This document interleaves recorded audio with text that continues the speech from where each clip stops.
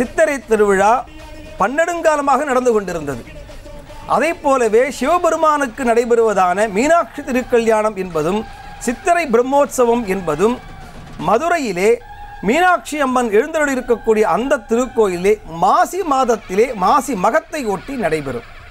மாசி மகம் என்பதுதான் பெரும்பாலும் சுந்தரேஸ்வரர் மீனாட்சிக்கு திருமணம் நடைபெற்ற ஒரு நிகழ்வாகவும் அதனுடைய தொடர்ச்சியாக பங்குனி உத்திரம் என்று சொல்லக்கூடிய அந்த திருநாளிலேயும் அந்த திருக்கல்யாண வைபவம் நடைபெற்று கொண்டிருந்தது என்பதற்கான ஆதாரங்கள் இருக்கின்றன. ஆனால் 16ஆம் நூற்றாண்டினுடைய பகுதியிலே ஆண்டு வந்த நாயக்க மன்னர் அவர் சைவ சமயத்தின் மீது ஈடுபாடு கொண்டவராக இருந்தாலும் வைணவத்திலே மிகவும் ஆழ்ந்த ஈடுபாடு கொண்டவர். நாயக்கர்கள் பெரும்பாலும் வைணவர்களாக இருந்து நாராயணனிடத்திலே தன்னுடைய இதயத்தை பறிகொடுத்தவர்களாகவே இருந்தார்கள். என்றாலும் மீனாட்சி அவனுடைய திருக்கோயிலுக்கு அவர்கள் செய்திருக்கக்கூடிய பணி என்பது எழுத்தில் அடங்காது. அந்த வகையில் மிக உயர்ந்ததான பணிகளை பல கோபுரங்களை திருத்தி அமைத்தவர்கள் நாயக்க பெருமக்கள். அந்த நாயக்க பெருமக்கள் என்ன நினைத்தார்? அதிலும் குறிப்பாக திருமலை நாயக்கர் உள்ளத்திலே ஒரு என்ன தோன்றியது என்றால், ஒரு புறத்திலே வைகை ஆற்றின் வடகரையிலே நடைபெறக்கூடியதான இந்த சித்திரை திருவிழா என்பது எத்தனை சிறப்பாக நடைபெறுகிறது என்பதை எண்ணி பார்த்து மதுரை மீனாட்சிக்கு அவர் மிகப்பெரிய தேரை செய்கின்றார். நேற்றைய முன்தினம் நாம் பார்த்த ஒரு தேர் நிகழ்வு என்பது திருமலை நாயக்கராலே கட்டுவிக்கப்பட்ட மிக அழகான அந்த தேர், பிரம்மாண்டமான தேர் வைபவத்தை நாம் பார்த்தோம். அந்த தேரை கட்டி கொடுத்தது நாயக்க மன்னர்கள். எத்தனை ஆண்டுகளாக எந்தவித பழுதுமின்றி அப்படிப்பட்ட ஒரு தேர் இருக்கிறது என்றால் நாம் நம்முடைய மன்னர்களுடைய சிறப்பை, தமிழருடைய பண்பாட்டு சிறப்பை, கைவண்ணத்தை எண்ணி நாம் பெருமிதம் கொள்ள வேண்டும். அப்படிப்பட்டதான அந்த தேர் நடைபெறுகிற பொழுது அதை நகர்த்துவதற்கு அந்த ஊரிலே மக்கள் இல்லையாம். அதனாலே மாசி மாதத்திலே நடைபெறக்கூடியதான இந்த நிகழ்வை நாம் ஏன் சித்திரை திருவிழாவிலே நடைபெறுவதான அந்த சௌந்தரராஜ பெருமாள் என்று அழைக்கக்கூடிய கள்ளழகருடைய ஆற்று நிகழ்வோடு இணைத்தால் அப்பொழுது மதுரை மாநகரம் மட்டுமல்ல, பாண்டிய தேசம் மட்டுமல்ல, சுற்றி இருக்கக்கூடிய ஊர்கள் மட்டுமல்ல, இவை அனைவரும் ஒன்று சேர்ந்து சைவமும் வைணவமும் இணைவதை போன்ற ஒரு மாபெரும் விழாவாக இது நடைபெறுமே என்று அவர் ஆசைப்பட்டு தேனூர் என்று சொல்லக்கூடிய அந்த இடத்திலே மாலிருஞ்சோலை நம்பியாக இருக்கக்கூடிய கள்ளழகர் ஆற்றிலே இறங்குகிறார். அந்த வைபவத்தோடு மாசி மகத்திலே நடைபெறக்கூடிய நிகழ்வை மாற்றி சித்திரை திருவிழாவாக அதை ஏற்பாடு செய்தவர் திருமலை நாயக்க மன்னர். நிச்சயமாக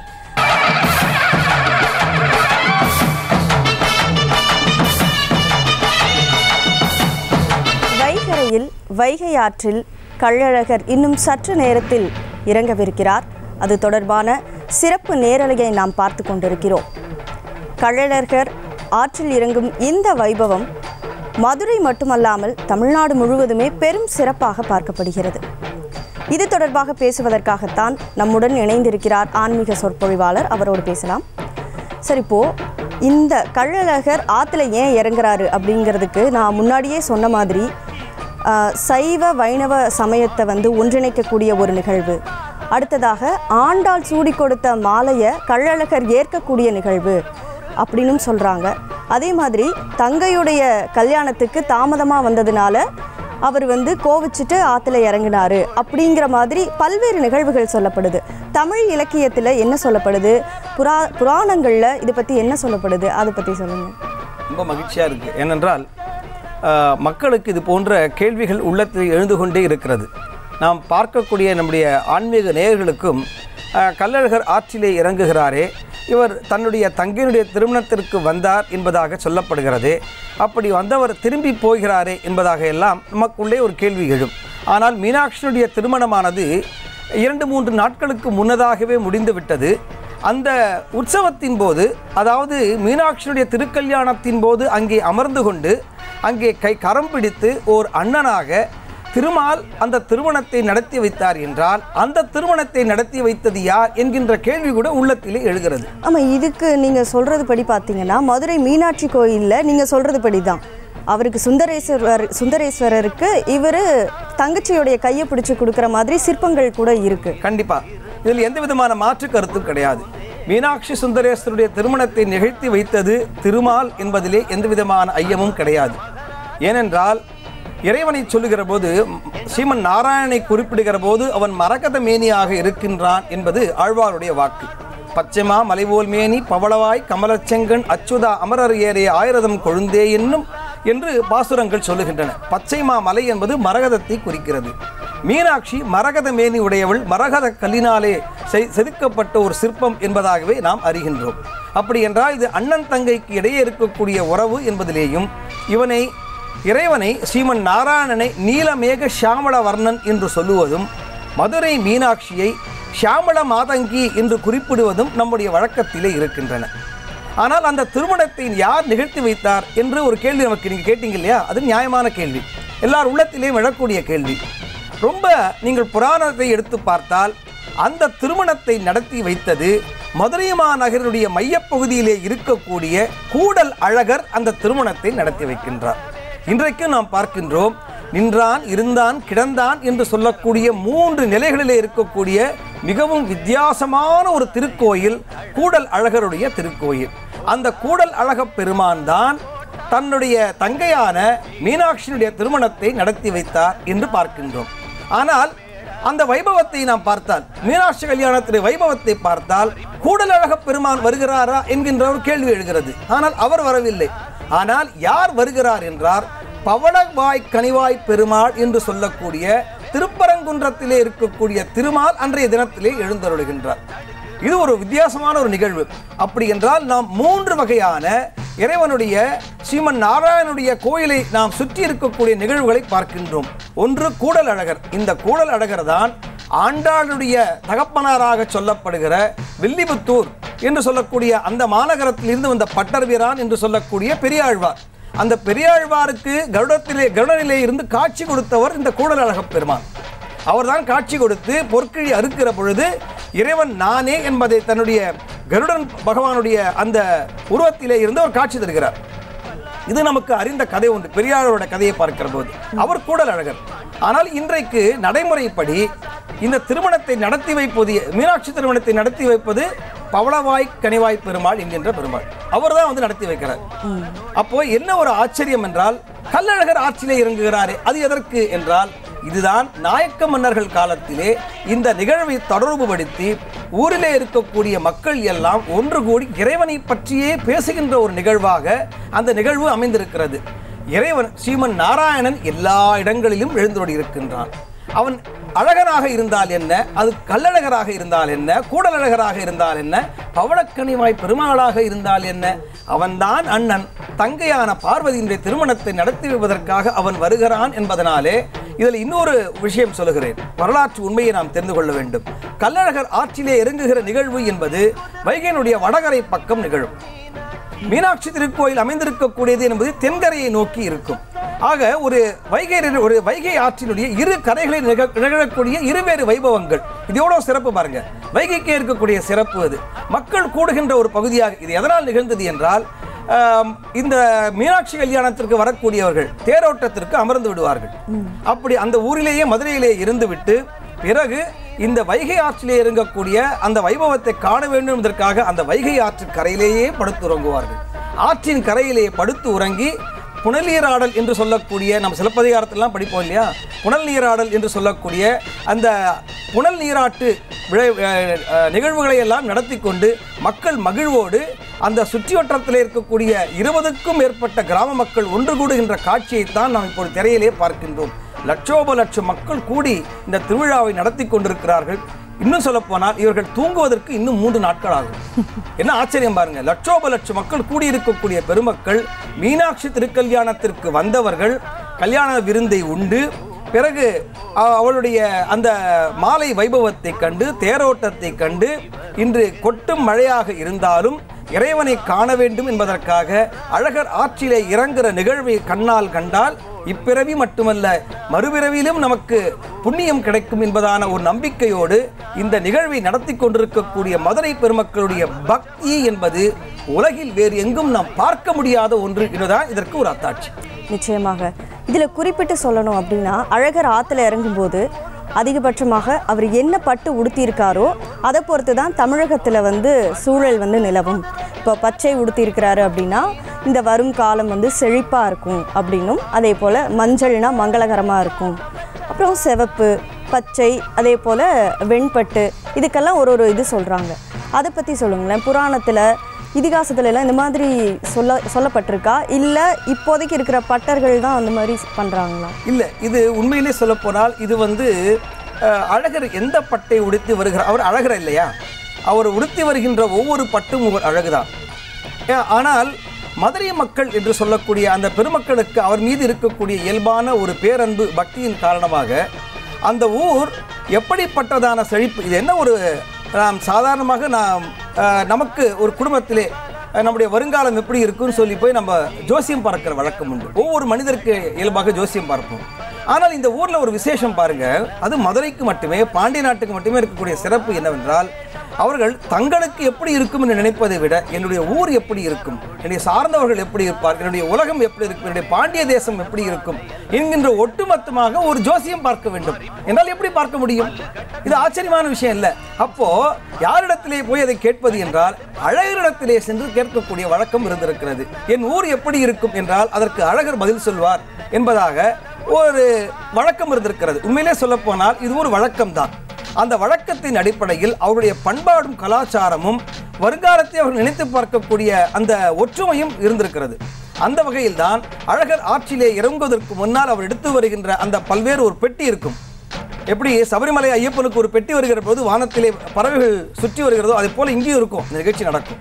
அந்த பெட்டியிலே இருக்கக்கூடிய வண்ணங்கள், நீங்கள் சொல்ல வண்ண பட்டு புடவைகள் இருக்கும், பச்சை இருக்கும், மஞ்சள், ஊதா, வெள்ளை, வெண்பட்டு மற்றும் மஞ்சள், இது எல்லா வகையும் கலர்லையும் அந்த உள்ளே வண்ணப்பட்டு புடவைகள் இருக்கும். அதில் தன்னுடைய கையை வைத்து பட்டர் எதை எடுப்பார் என்று அவருக்கே தெரியாது. அவர் இறைவனுடைய ஆజ్ఞையை ஏற்றி இறைவனத்தை வேண்டிக் கொண்டு இந்த ஊர் செழிப்பாக இருக்க வேண்டும், மக்கள் நன்றாக இருக்க வேண்டும் என்கிற எண்ணத்தோடு அதை எடுப்பார். அதனால ஒருவேளை வெண்பட்டு வந்தால் ஒருவேளை ஏதாவது குறை ஏற்படுமா, இல்லது சிவப்பு வந்தால் நாட்டில் வளம் இருக்காதா, பச்சை வந்தால் மட்டும்தான் உயர்வா என்றதல்ல. இது எல்லாமே எதை சுட்டிக்காட்டும் என்றால் உன் வாழ்க்கையிலே இன்பங்களும் துன்பங்களும் இணைந்தே இருக்கும் என்பதை ஒரே நேரத்தில் அந்த ஊரில் இருக்கக்கூடிய பாண்டிய தேசத்து மக்கள் அனைவருக்கும் சொல்லக்கூடிய ஒரு செய்தியாக, இன்பமும் வாழ்க்கையில் வரும், துன்பமும் வாழ்க்கையில் வரும், எது வந்தாலும் உடன் நான் இருக்கின்றேன் என்பதை அழகன் எடுத்து காட்டுகின்ற ஒரு வைபவமாகத்தான் பச்சை பட்டு வந்தால் வளம் சேரும், நாடு செழிக்கும், மஞ்சள் வந்தால் மங்களகரம் உண்டாகும், வெண்பட்டு ஏற்பட்டால் சற்று குறைவு ஏற்படும். அப்போ நாம் என்ன பண்ணோம், நாம் ஜாக்கிரதையாக இருக்க வேண்டும். ஊதா நிறம் வந்தால் என்னன்னா, இப்போ வெண்பட்டு சாத்துறாங்க அப்படின்னா அது சாத்தினதுக்கு அப்புறமா அழகருக்கு மாலை சூட்டப்படும் போதோ அதுக்கப்புறம் வாசனை திரவியங்கள் தெளிக்கப்படும் அப்படின்னு சொல்லப்படுது. அப்படி தெளிக்கும் போது வெண்பட்டுல பட்டு கலர் மாறும் அப்படின்னு சொல்லப்படுது. இது உண்மையா? இல்லை, இது சமீப காலமாக நடந்த ஒரு நிகழ்வு. பெரும்பாலும் ரொம்ப நாம் தெரிந்து கொள்ள வேண்டிய ஒரு செய்தியை சொல்கிறேன். அழகருடைய திருமேனி இருக்கிறது அல்லவா, அதாவது கல்லழகர் என்று சொல்லக்கூடிய மாலினின் ஜோலையினுடைய அந்த திருமேனி இருக்கிறது, அந்த உருவம் இருக்கிறது, அது உலகிலேயே இல்லாத மிக மிக மிக மிக உயர்ந்ததான ஒரு தங்கத்தினால் செய்யப்பட்ட பூரண தங்கம். பூரண தங்கத்தினாலே அபரஞ்சித தங்கம் என்று சொல்லுவார்கள். அந்த தங்கத்தினாலே செய்யப்பட்ட ஒரு திருமேனி அழகருடைய திருமேனி. இது போன்று வேறு எங்கேயுமே இல்லை.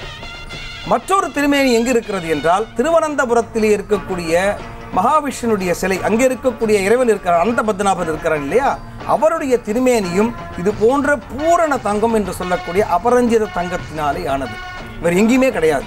ஆனால் இது போன்ற பல்வேறு சிலைகள் அந்த அழகர் கோயிலில் இருந்ததற்கும் மீனாட்சி அம்மன் திருக்கோயிலில் இருந்ததற்கும் சுற்றி இருக்கக்கூடிய பல கோயில்கள் இருந்ததற்கும் ஆதாரங்கள் இருக்கிறது. ஆனால் அவை பின்னாலே முகமதிய படையெடுப்பின் காரணமாக அவைகள் சிலைகள் எல்லாம் உடைக்கப்பட்டு அவையெல்லாம் காணாமல் போய்விட்டன. ஆனால் காப்பாற்றப்பட்ட சிலைகள் இந்த இரண்டு. அதனாலே அந்த தங்கத்தினாலான திருமேனி என்பதனாலே இன்று வளம், அதாவது புராண இதிகாச காலம் தொட்டு அவருக்கு திருமஞ்சனம் என்று சொல்லக்கூடியதான அந்த அபிஷேகம் நடைபெறுமேயானால் அவருக்கு நூபுர கங்கை என்று சொல்லக்கூடிய சிலம்பாறு என்று சொல்லுகிறோம் அல்லவா, அந்த மலையிலே அழகர் மலையிலே உற்பத்தியாகக்கூடிய அந்த நூபுர கங்கை என்று சொல்லக்கூடிய சிலம்பாற்றின் நீரை கொண்டு மட்டும்தான் அவருக்கு அபிஷேகம் என்கின்ற திருமஞ்சன வைபவம் நடைபெறும். வேறு எந்த நீர் பட்டாலும் அவர் முகம் கருத்துவிடும். அதனாலே பண்றதில்லை, வேற எந்த நீரை கொண்டும் அவருக்கு. அதனால்தான் இப்பொழுது என்ன ஆகிவிட்டது என்றால் இளைஞர்களுக்கெல்லாம் ஒரு ஆர்வம் இந்த நிகழ்ச்சியில் கலந்து கொள்கிறார்கள். அப்போ என்ன செய்கிறார்கள் என்றால் இந்த தண்ணீர் பீச்சி அடிப்பது இருக்கிற பார்த்தீங்கன்னா அது ரொம்ப சிறப்பான ஒரு நிகழ்வு. அதை பற்றி நான் பிறகு உங்களுக்கு சொல்லுகிறேன். ஏனென்றால் அதிலேயே கூட ஒரு சிறப்பு இருக்கிறது, அதிலும் ஒரு குறிப்பு இருக்கிறது. அப்படி தண்ணீர் பீச்சி அடிக்கிற பொழுது வண்ணக்கோலங்களை போட்டு வண்ணங்களை போட்டு கலர் பொடிகளை போட்டு செய்யக்கூடிய ஒரு வழக்கம் இப்பொழுது கடந்த சில ஆண்டுகளாக மட்டுமே நடக்கிறது. அது முந்தைய நாட்களில் கிடையாது. அது என்னவென்றால் வடநாட்டில் நடக்கக்கூடிய அந்த ஹோலி பண்டிகை போன்ற ஒரு நிகழ்வு என்பதாக பொதுமக்கள் மத்தியில் ஒரு கருத்து நிலவியதால் அவர்கள் என்ன பண்றாங்கன்னா கலர் பொடிகளை போட்டு விடுகிறார்கள். அது பல நேரங்களில் என்ன ஆகும், அது நம்முடைய அது கெமிக்கல் ரியாக்ஷன்ஸ் இருக்கும். நமக்கு தெரியும் கலர் பொடிகள் என்றால் அது பக்தர்கள் மத்தியிலே பட்டாலும் சரி அல்லது இறைவனுடைய திருமேனியிலே பட்டாலும் அது அந்த சிலைக்கு ஏதேனும் ஊறு விளைவிந்துவிடும் என்பதனாலே இப்பொழுது குறிப்பாக இந்த ஆண்டு மிக கடுமையாகவும் ஒரு உத்தரவை போட்டிருக்கிறார்கள். நீங்கள் பாய்ச்சக்கூடிய நீர் சுத்தமான நீராக மட்டுமே இருக்க வேண்டும் என்பதான உத்தரவு இந்த முறை சொல்லப்பட்டிருக்கிறது என்பதனாலே தான் நீங்கள் கேட்ட கேள்வியினுடைய பொருள் அதுவாக இருக்கும் என்று நான் நினைக்கின்றேன். இப்போ தண்ணீர் பீச்சி அடிக்கக்கூடியது ஒரு முக்கியமான நிகழ்வு அப்படின்னு நீங்கள் சொன்னீங்க. அதை பற்றி அடுத்து நான் கேட்கலான்னு இருந்தேன். என்னென்னா அழகர் ஆற்றுல இறங்குறதுக்கு எடுத்துகிட்டு வரும்போது போகிற வழியெங்கும் கூட்டிகிட்டே போவாங்க. ஸோ அதனால் தூசு பறக்கும், தண்ணி தெளிக்கணும், அந்த வெப்பத்தை தணிக்கிறதுக்காக தான் தண்ணீர் பீச்சி அடிக்கக்கூடிய ஒரு நடைமுறையே வந்துச்சு அப்படின்னு சொல்லப்படுது. அது உண்மையா? உண்மை. ஏனென்றால் சித்திரை மாதம் என்பது அறுவடையெல்லாம் முடிந்து மக்கள் தங்களுடைய இல்லங்களை இளைப்பாறக்கூடிய நேரத்திலே தான் இந்த கோடை திருவிழா நடைபெறுகிறது. இந்த கோடை திருவிழா நடைபெறுகிற பொழுது கிட்டத்தட்ட சொல்லப்போனால் அழகர் 20 கிலோமீட்டர் தொலைவில் இருந்து வருகிறார்.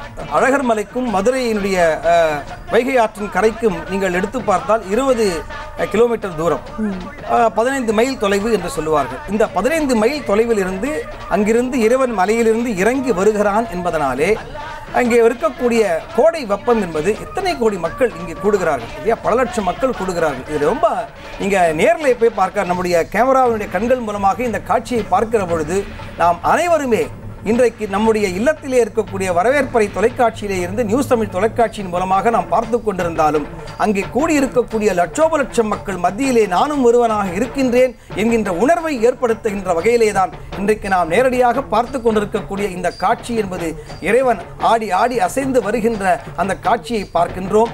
இதோ இறைவன் நமக்காக வெண்குதிரையிலே ஏறி வருகிற காட்சியை நாம் பார்த்து கொண்டிருக்கின்றோம். இது வீரராகவ பெருமாள் எழுந்தருளுகிறார் என்பதை நாம் பார்க்கின்றோம்.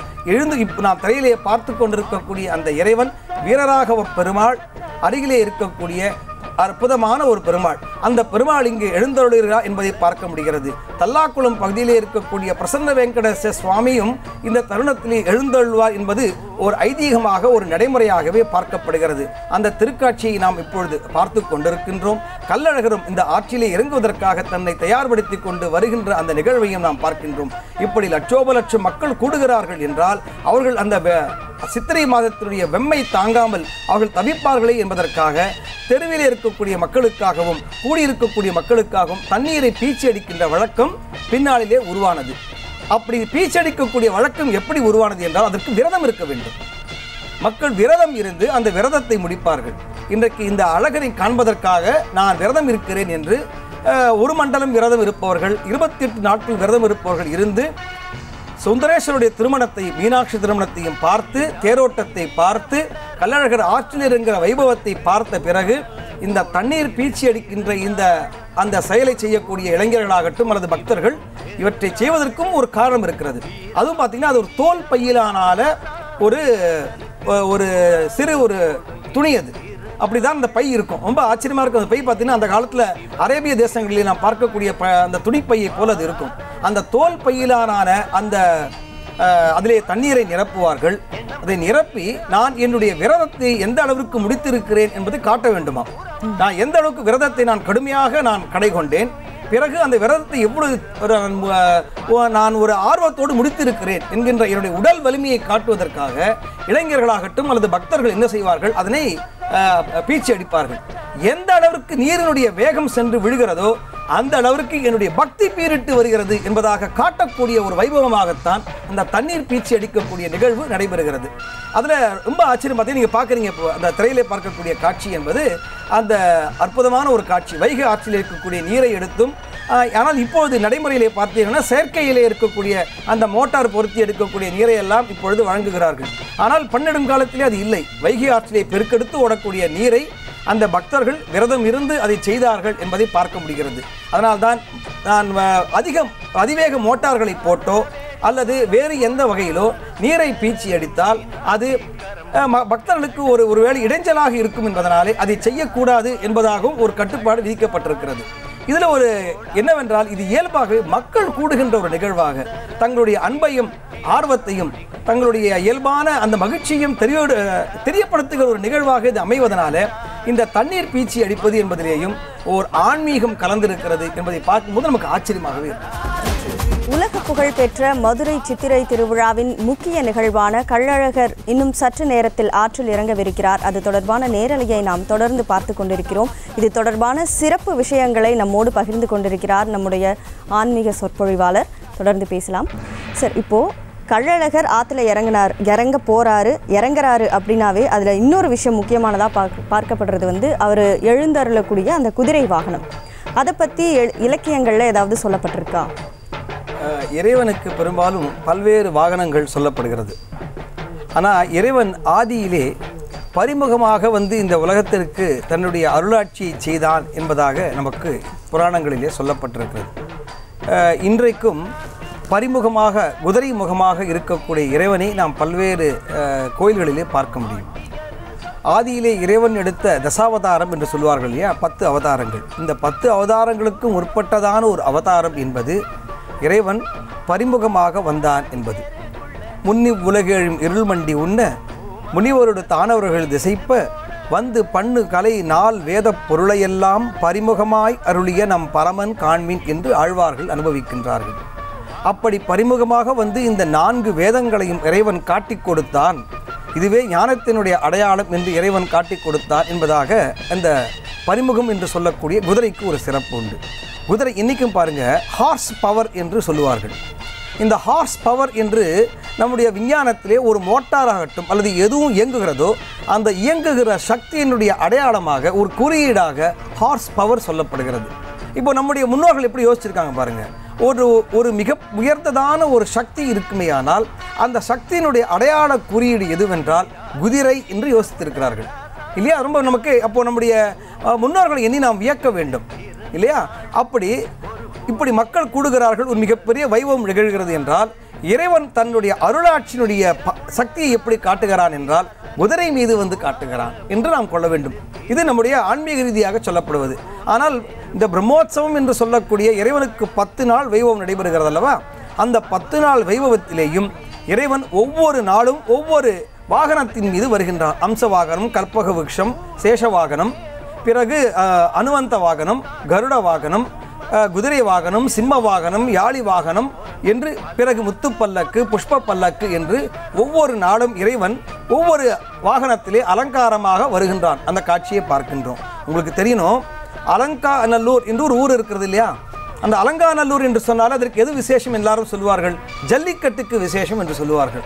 ஆனால் இந்த அலங்காநல்லூருடைய பெயர் என்ன தெரியுமா? அலங்கார நல்லூர் என்பது அதன் பெயர். அந்த ஊர் அழகருக்கு அந்த இடத்துல வச்சு அலங்காரம் செய்வார்கள் என்பதாக சொல்லப்படுகிறது. இன்றைக்கும் அது நிகழ்கிறது. அதனால இறைவன் அவன் அழகன் அல்லவா?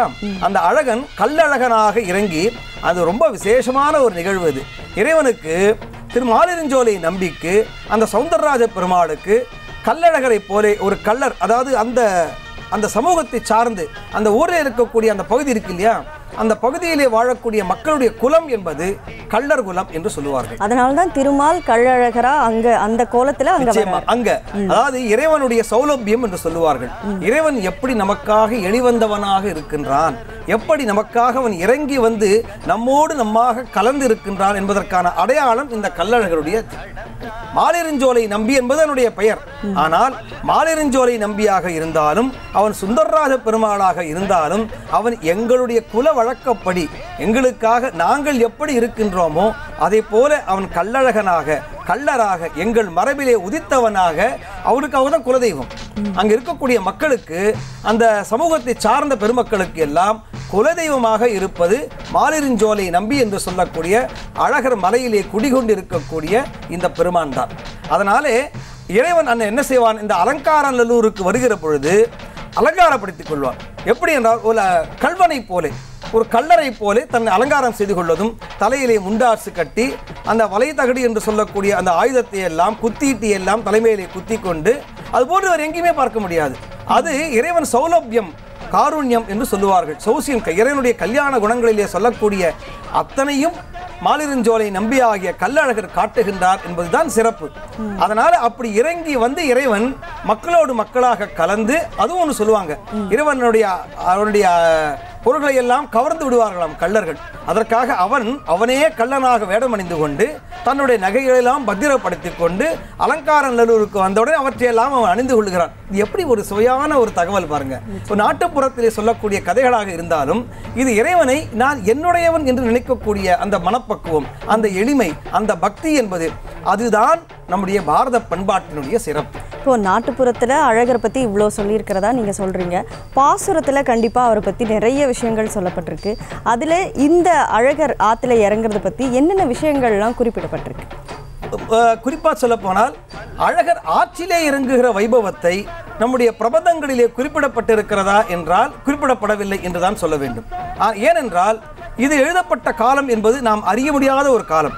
இன்னும் சொல்லப்போனால் துவாபர யுகம் ஒடிந்து பிறகு கலியுகம் துவங்கி இருக்கிறது இல்லையா? அப்படி துவாபர யுகத்திலேயே வாழ்ந்து பல ஆழ்வார்களும் பாடல்களை பாடியிருக்கிறார்கள் என்பதாக சொல்லப்படுகிறது. ஆனால் இந்த அழகர் ஆற்றிலே இறங்கக்கூடிய வைபவம் என்பது மண்டூக மகரிஷிக்கு அவர் சாப விமோசனம் தருகிறார், மோட்சம் தருகிறார். இது புராணத்திலே சொல்லப்பட்டிருக்கக்கூடிய கதை. அந்த தேனூர் என்று சொல்லக்கூடிய அந்த இடத்திலே வைகை ஆற்றிலே தவம் செய்து கொண்டிருக்கக்கூடிய அந்த மண்டூக மகரிஷி துர்வாச முனிவராலே சாபம் பெறுகிறார். நான் இந்த சாபம் தீர என்ன செய்ய வேண்டும்? அவரை கவனிக்காமல் இருந்து தவம் செய்கிறார். தவம் செய்கிற போது நீ என்னை கவனிக்காமல் இருந்து தவம் செய்வதனாலே நீ தவளையாக போ, மண்டூகமாக போ என்று சபிக்கிறார். அப்படி சபிக்கிற பொழுது எனக்கு சாப விமோசனம் எப்படி கிடைக்கும் என்றால் இறைவனுடைய திருவடி இந்த வைகை ஆற்றிலே படுகிற பொழுது கிருதமாலா என்று பெயர்.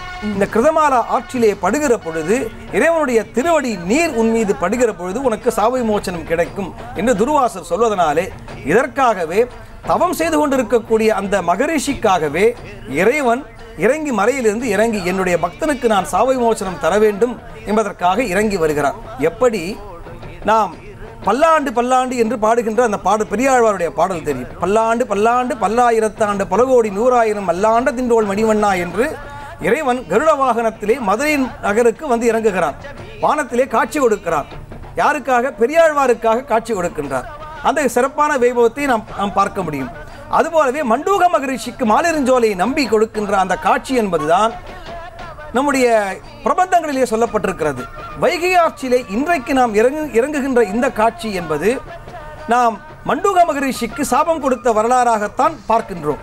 ஆனால் காலத்தினுடைய அந்த பொருத்தத்தின் காரணமாக இது மதுரையினுடைய அந்த வைகை ஆற்றினுடைய வடகரையில் நடக்கக்கூடிய இந்த நிகழ்வு என்பது பிற்காலத்தில் நாயக்க மன்னராலே சேர்க்கப்பட்டது என்பதனாலே நீங்கள் பார்த்தீங்கன்னா நேற்று நிகழ்வு நடந்திருக்கும். மண்டூக மகரிஷிக்கு சாபம் தீர்த்த வரலாறு நடக்கும். ஆனால் இன்றைக்கும் அந்த நாட்டுப்புற கதைகளிலேயும் சுற்றி வட்டாரத்தில் இருக்கக்கூடிய இன்றைக்கும் நம்ம வீட்டில் இருக்கக்கூடிய பாட்டிமார்கள் எல்லாம் சொல்லுவது என்னவென்றால் உடனே அந்த தங்கச்சி கல்யாணத்துக்கு வந்தார், மீனாட்சியை பார்க்கணும்னு ஆசைப்பட்டார், வைகையில் வெள்ளம் பெருக்கெடுத்து ஓடிச்சு, அதனால் பார்க்க முடியாமல் அழகர் நின்றாருன்னொடனே தன்னுடைய அம்சமாக இருக்கக்கூடிய பவளக்காணிவாய் பெருமாளையும் கூடலழக பெருமானையும் அவர் அனுப்பி வைத்தார் என்று சொல்லக்கூடிய கதைகளை எல்லாம் பார்க்கும்போது இறைவனை இவர்கள் எப்படி பார்க்கிறார்கள் என்பதை நாம் பார்க்க முடிகிறது. அனைவருக்கும் ஐப்பசியில் தீபாவளி என்றால் மதுரைக்காரர்களுக்கு மட்டும் 2 தீபாவளி, அதாவது சித்திரை திருவிழாவையும் அவர்கள் தீபாவளி போன்றே அவ்வளவு சிறப்பாக அவ்வளவு மகிழ்ச்சியோடு கொண்டாடுவார்கள். அது தொடர்பான ஏனெனில் கள்ளழகர் ஆற்றில் இறங்கும் வைபவத்தை அந்த அளவுக்கு அவர்கள் மகிழ்வோடும் உணர்வு பூர்வமாகவும் கொண்டாடுவார்கள். இது தொடர்பான நேரலையை நாம் தொடர்ந்து பார்த்து கொண்டிருக்கிறோம். ஆன்மீக ரீதியாக புராண காலங்களில் இது குறித்து என்ன சொல்லப்பட்டிருக்கிறது போன்ற விளக்கங்களையும் நாம் பார்த்து கொண்டிருக்கிறோம். இப்போது கள்ளழகர் ஆற்றுல இறங்குறதுக்காக பிரசன்ன வெங்கடாச்சலபதி தலத்திலிருந்து கிளம்பிட்டார். இந்த வெங்கடாச்சலபதி தலத்துக்குமே ஒரு கதை சொல்லப்படுது, அதை பற்றி சொல்லுங்களேன். நிச்சயமாக இது நாம் தெரிந்து கொள்ள வேண்டிய ஒரு விஷயம் என்னவென்றால், எப்படி நம்முடைய ஆன்மீக ரீதியாகவும் பூகோள ரீதியாகவும் நாம் இணைக்கப்பட்டிருக்கிறோம் என்பதற்கு இது ஒரு உதாரணம். இப்போது நாம் பார்த்து கொண்டிருக்கக்கூடிய இந்த காட்சி என்பது இறைவன் தல்லாக்குளம் பகுதியில் இருக்கக்கூடிய பிரசன்ன வெங்கட சுவாமியினுடைய அந்த திருக்கோயிலே இருந்து நேற்று இரவு அவர் அங்கே தங்கியிருக்கிறார். அங்கே இரவு தங்கி அங்கிருந்து காலையிலே புறப்பாடு நிகழ்கிறது. இப்போ நாம் பார்த்து கொண்டிருக்கக்கூடிய இந்த வைபவம் என்பது தன்னுடைய தங்க குதிரை மீதே மாலிருஞ்சோலையை நம்பியாகிய கள்ளழகர் ஆடி ஆடி அசைந்து வருகின்ற காட்சியை நாம் இப்போது திரையிலே பார்த்து கொண்டிருக்கின்றோம். இந்த அழகன் அசைந்து வருகிற காட்சியை பார்க்க வேண்டும் என்பதற்காக அந்த தங்க குதிரையிலே அவன் எப்படி அசைந்து வருகின்றான், நமக்கு அருள்பாலிக்கின்றான் என்பதை பார்ப்பதற்காக கூடியிருக்கக்கூடிய லட்சோப லட்சம் மக்களை நாம் திரையிலே பார்த்து கொண்டிருக்கின்றோம். ஆனால் இறைவன் 20 மைல் தொலைவில் இருந்து இங்கே ஆடி ஆடி அசைந்து வந்த அந்த கள்ளழகன் தான் தங்கியிருக்கக்கூடிய இடமாக தல்லாக்குளத்திலே இருக்கக்கூடிய பிரசன்ன வெங்கட சுவாமியினுடைய கோயில் அங்கே இருக்கின்றது. இந்த பிரசன்ன வெங்கட சுவாமி கோயில் உருவானதற்கும் ஒரு அடிப்படையில் ஒரு காரணம் இருக்கிறது. இந்த சித்திரை திருவிழாவின் போது எப்படி ஸ்ரீவில்லிபுத்தூரிலே இருந்து ஆண்டாளுடைய மாலை இந்த சன்னதிக்கு வருகின்றதோ, இறைவனுக்கு சாற்றப்படுகின்றதோ, அதை போன்று திருப்பதி என்று சொல்லக்கூடிய வடவேங்கடம் என்று சொல்லக்கூடிய அந்த திருமலா திருப்பதியிலே இருந்தும் இறைவனுக்கு திருமஞ்சன நீர் வரவேற்கப்படுவது ஒரு வழக்கமாக பண்டைய காலம் தொட்டு இருந்திருக்கின்றது. இதில் ஆண்டாள் சூடி கொடுத்த மாலையை ஃபர்ஸ்ட் திருப்பதிக்கும் அடுத்ததாக தான் இதுக்கும் அழகருக்கும் அவங்க கொடுத்து விடுறாங்க அப்படின்னு சொல்லப்படுது. இல்லை, இதில் ஒரு சுவாரஸ்யமான கேள்வி. ஆண்டாள் யாரை மணந்து கொள்ள வேண்டும் என்பதாக அவள் நினைக்கின்றாளாம். யாரை மணந்து கொள்வது என்பதற்காக அவள் நினைக்கிற போது இறைவனிடத்திலே தன்னுடைய ஆசையை அவள் வெளிப்படுத்துகின்றாள். அவள் எழுதிய இந்த 143 பாசுரங்களிலே பெரும்பாலும் தன்னுடைய காதலை வெளிப்படுத்துவதைப் போல அவள் சொல்லியிருக்கக்கூடிய இறைவனுடைய 3 திவ்ய தேசங்கள். ஒன்று வடவேங்கடம் என்று சொல்லக்கூடிய அந்த திருமலா திருப்பதியில் எழுந்தருள் இருக்கக்கூடிய அந்த இறைவன் மீது தன்னுடைய காதலை அவள் வெளிப்படுத்துகின்றாள். அதுபோலவே மாலிருஞ்சோலை நம்பி என்று சொல்லக்கூடிய இந்த கள்ளழகர் எம்பெருமானிடத்திலேயும் தன்னுடைய காதலை வெளிப்படுத்துகின்றாள். பிறகு திருவரங்கத்திலே இருக்கக்கூடிய அரங்கன் மீது எல்லாம் ஒரே இறைவன் தான் என்றாலும் அந்தந்த ஊருக்கு இருக்கக்கூடிய சிறப்பை சொல்ல வேண்டும் அல்லவா? எப்படி சொல்ல முடியும்? இது போன்ற சிறப்பைத்தான் சொல்ல முடியும். தன்னுடைய அவாவை தன்னுடைய பக்தியை வெளிப்படுத்தும் விதமாக இந்த 3 இறைவன் மீதும் அவள் அளவு கடந்து தன்னுடைய பக்தியை வெளிப்படுத்துகிறாள். அப்படி வெளிப்படுத்துகிற பொழுது யாரை அவள் மணந்து கொண்டாள் என்றால் திருவரங்கத்திலே இருக்கக்கூடிய அரங்கனை, அழகிய மணவாளனை அவள் மணந்து கொண்டாள். பிறகு அந்த சந்நிதியிலே சென்று அவள் ஐக்கியமாகி விடுகிறாள். ஆனால் ஆண்டாள் தன்னுடைய கடைசி காலத்திலே வாழ்ந்த இடமாக சொல்லப்படுவது மாலிருஞ்சோலை தான். அங்கேதான் அவள் அங்கே இருந்து மாலிருஞ்சோலையை நம்பிக்கு அவள் தன்னுடைய பணிவிடைகளை பெரியாழ்வாரோடு சேர்ந்து செய்தாள் என்பதாக நமக்கு நம்முடைய வரலாற்றிலே சொல்லப்படுகிறது. அப்படி ஆண்டாள் இங்கே இருந்து தன்னுடைய காதலை வெளிப்படுத்தியதனாலே இங்கிருந்து ஆண்டாளுடைய மாலை சாற்றப்படுகிறது என்கின்ற வைபவம் நடைபெறுகிறது.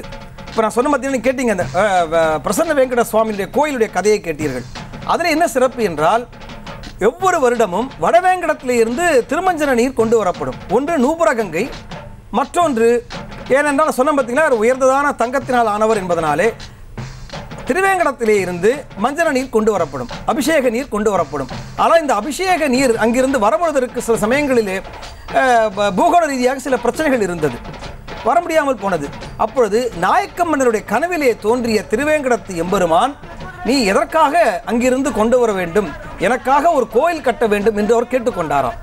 அப்படி கேட்டுக்கொண்டு கள்ளழகருக்காக அவருக்காகவே கட்டப்பட்ட தல்லாக்குளம் கோயில், அந்த பிரசன்ன வெங்கட சுவாமி கோயில் என்பது எப்படி திருப்பதியிலே பார்க்கின்றோமோ, திருமலையிலே பார்க்கின்றோமோ, அதை போன்று இருக்கக்கூடிய நாயக்கர், திருமலை நாயக்கருடைய கனவிலே வந்த பெருமாள் எனக்காக ஒரு கோயில் கட்டி என்று சொல்ல அப்படி அமைக்கப்பட்டது தான் இந்த பிரசன்ன வெங்கட சுவாமி. இந்த இடத்துல நான் இன்னொரு விஷயம் சொல்லிக்க விரும்புகிறேன். நான் கேள்விப்பட்டது என்ன அப்படின்னா, திருமலை நாயக்கர் திருப்பதிக்கு போய் அவரை தரிசனம் பண்ணணும் அப்படின்னு நினச்சிருந்ததாகவும், ஆனால் அவருடைய உடல்நிலை சரியில்லாமல் போயிடுச்சு, அதனால் அவர் போக முடியல.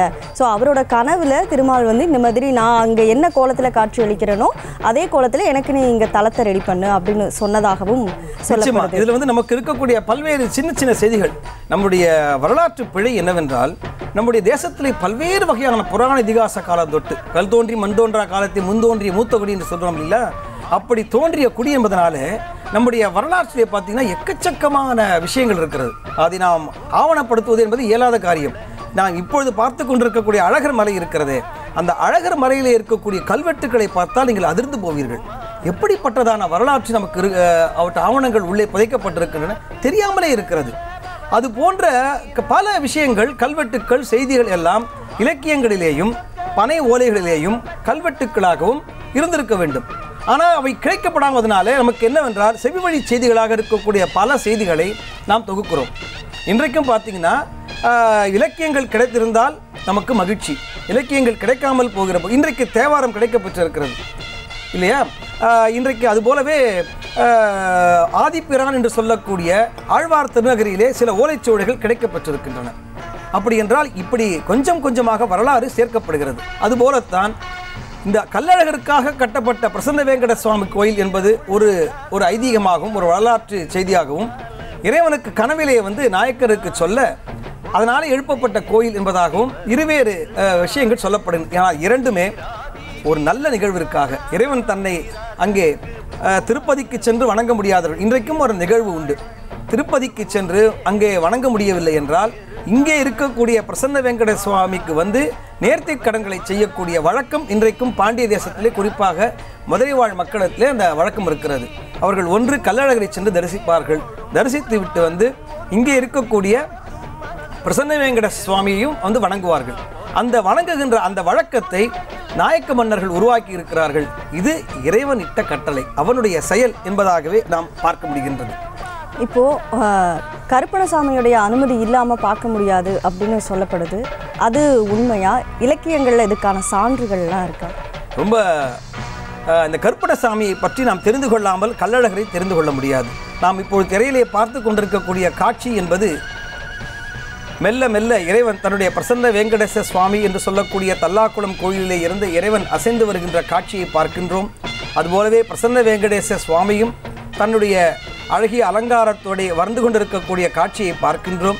மறுபுறத்திலே வீரராகவ பெருமாளும் எதிர் சேவை செய்வதற்காக வருகின்ற காட்சியாக இன்ற 3 இறைவனும் ஒரு சேர வருகின்ற காட்சியை நாம் இன்றைக்கு நியூஸ் தமிழ் தொலைக்காட்சியின் வாயிலாக நம்முடைய இல்லத்திலே இருந்தபடி வரவேற்பறையிலே இருக்கக்கூடிய தொலைக்காட்சியின் மூலமாக பார்த்து ரசித்து கொண்டிருக்கின்றோம்.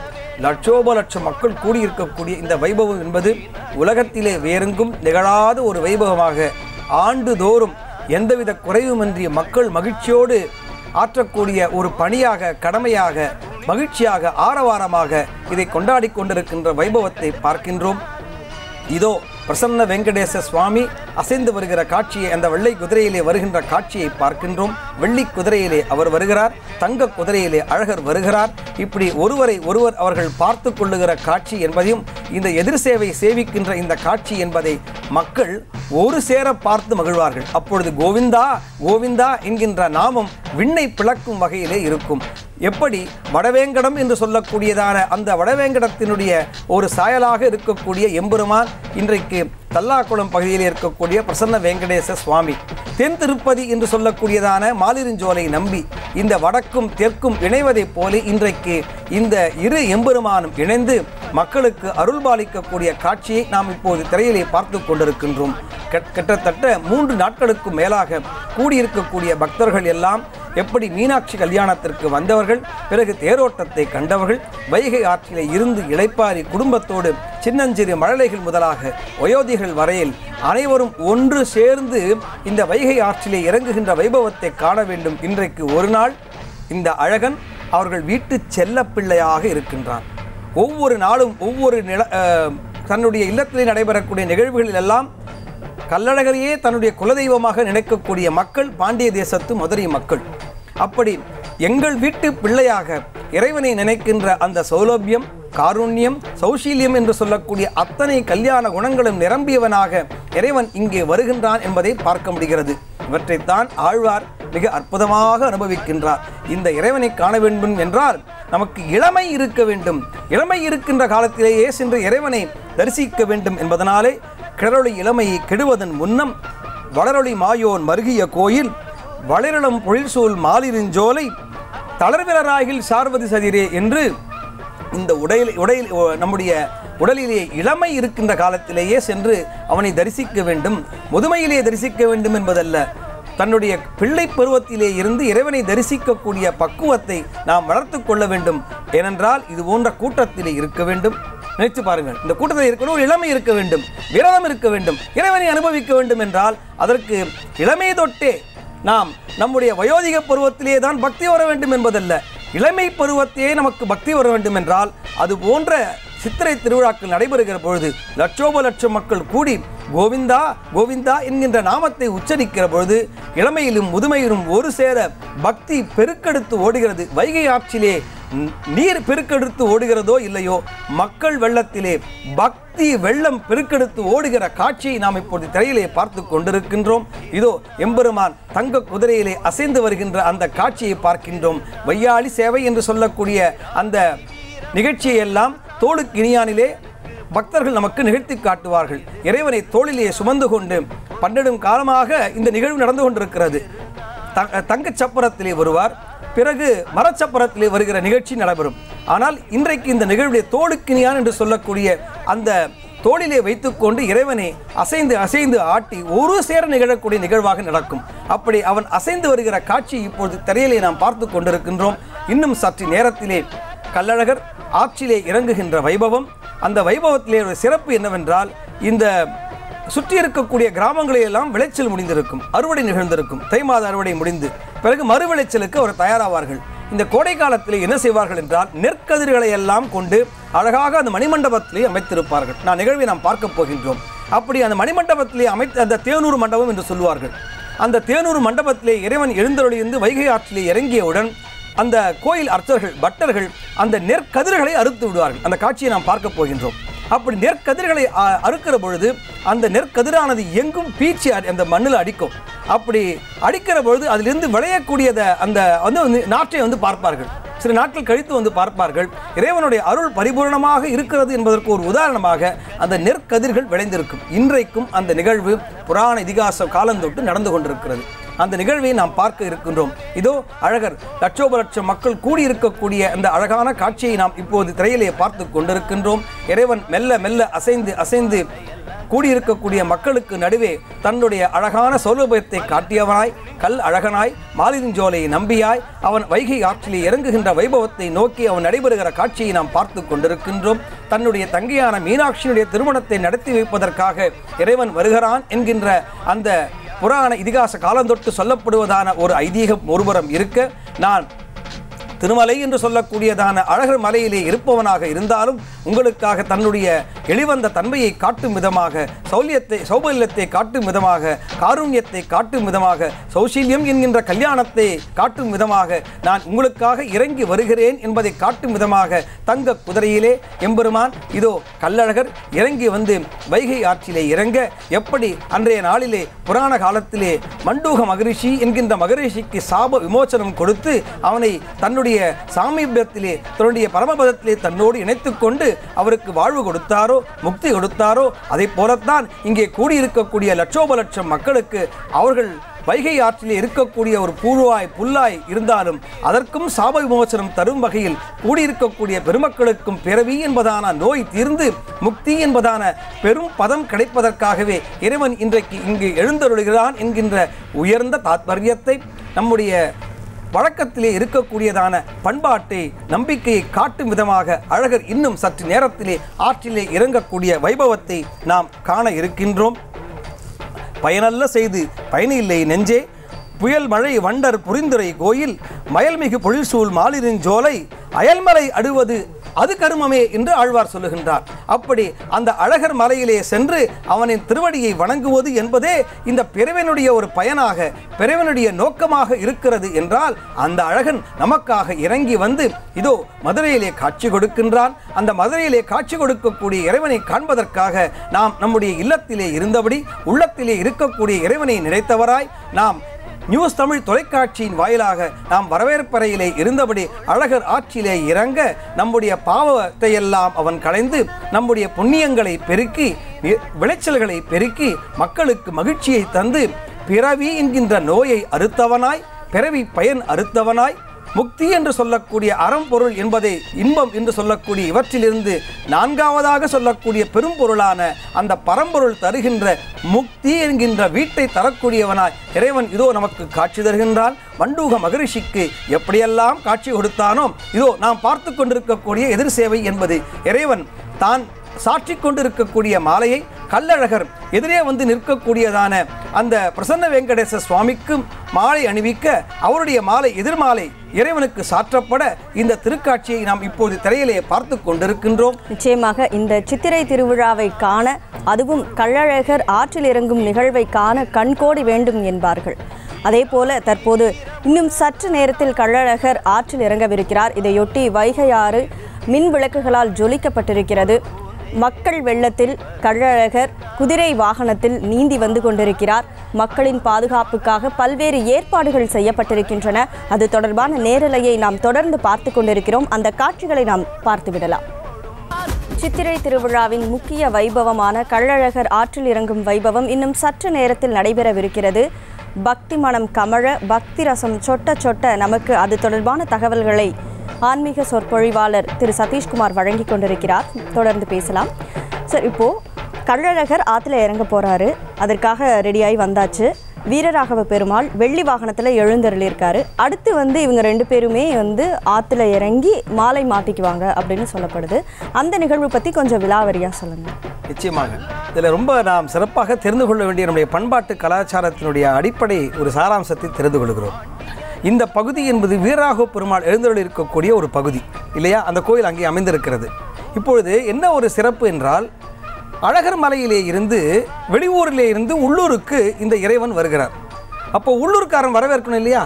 நம்முடைய பண்பாடியில் நம்ம வீட்டிற்கு ஒருவர் வந்தால் நாம் என்ன செய்வோம்? அவர்களை வரவேற்று வாங்க வாங்க என்று நாம் வரவேற்று எப்படி அவர் உபசரிப்போமோ அதை போன்ற ஒரு நிகழ்வு தான்.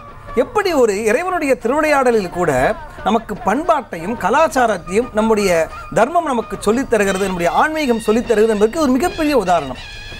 தன்னுடைய பகுதியை நோக்கி வரக்கூடியதான இறைவனை அவனும் நாராயணன் தான், இவனும் நாராயணன் தான், அங்கே பிரசன்ன வெங்கடேச சுவாமியாக எழுந்தருளிக்கக்கூடியவனும் நாராயணன் தான். இதோ இங்கே மதுரையிலே நாம் பார்க்கின்ற மீனாட்சி அம்மன் திருக்கோயிலை பார்க்கக்கூடிய சுந்தரேஸ்வரனும் அரியும் சிவனும் ஒன்று என்பதை நாம் அறிகின்றோம். ஆனால் இவற்றிலிருந்து நாம் எதை தெரிந்து கொள்கிறோம் என்றால், நம்முடைய பண்பாட்டை, கலாச்சாரத்தை, கல்வியை, ஞானத்தை தெரிந்து கொள்கிறோம்.